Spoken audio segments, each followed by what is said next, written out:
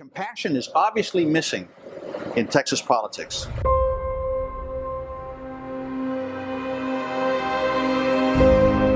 But it is a Texas value to be compassionate.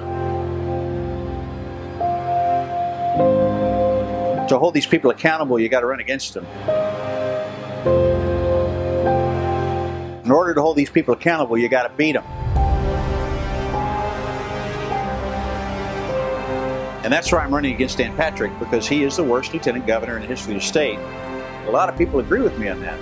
And I didn't even bring up bathrooms. I don't even think I have to. Because that's not what we should be talking about, and everybody knows it. But even though we are for the separation of church and state, which we are, we also have our values.